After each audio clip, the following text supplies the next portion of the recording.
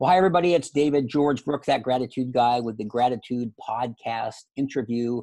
And today, yet another good friend, my good friend, Ashleigh Womack from back in Indiana, I believe. But that's right, Indiana, right?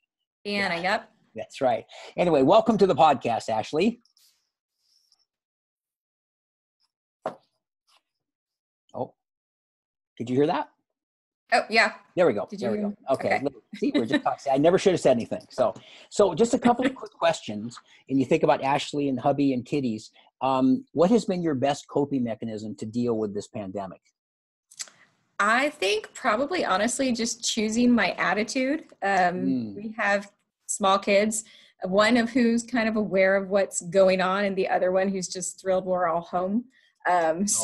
Just choosing to have a good attitude. There's a lot of scary stuff happening in the world right now, but choosing to appreciate that we get to be together right now.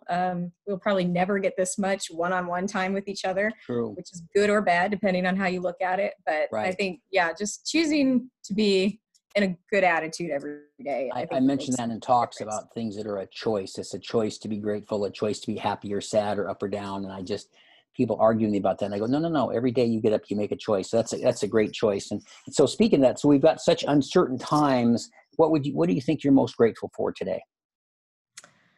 That everything's green outside.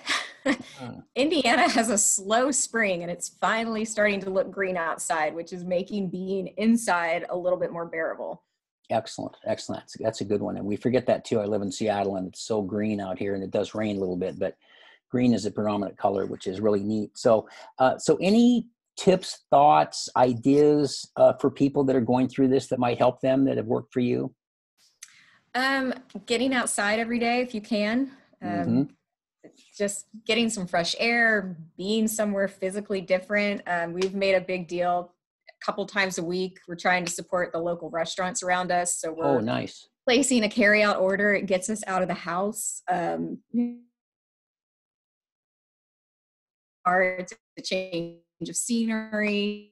Nice. So just trying to, if you can take a walk just to change up the scenery a little bit because it can get monotonous being in the same environment and being at home all the time. So That would be probably my biggest tip would just be try to get yourself a little bit of a change of pace. Good idea.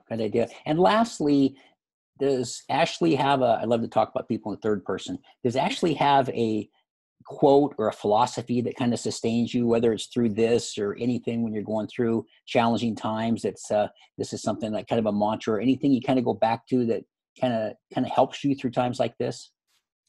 I guess for me, when I'm in a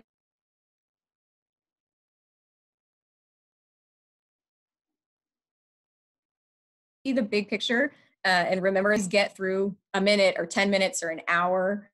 So when I've been through stressful situations, that really helps me that this isn't the ending point. It's just a moment along the road and that there's going to be more to come. So I really try to keep a big picture outlook and that usually helps me in stressful situations and stuff like that. That's excellent. I've mentioned that doing these is helping me get little tidbits and things that can help other people. And there's nothing better than helping other people. A number of people have said this too shall pass, which is something so important to remember because this is the biggest thing probably most of us will ever go through. I mean, even being on the planet a long time, it's this is going to go up to number one for me. And you think about I was alive and Kennedy was killed and 9/11 and so forth. But yeah, this is going to be at the top. So just remembering that's really good. That's really good. Cool. Yeah. So excellent. Well, thank you for those sage words of advice and thoughts and all that kind of stuff. And we will chat soon. All right. Sounds good. Thanks so much. Thanks, Ashleigh.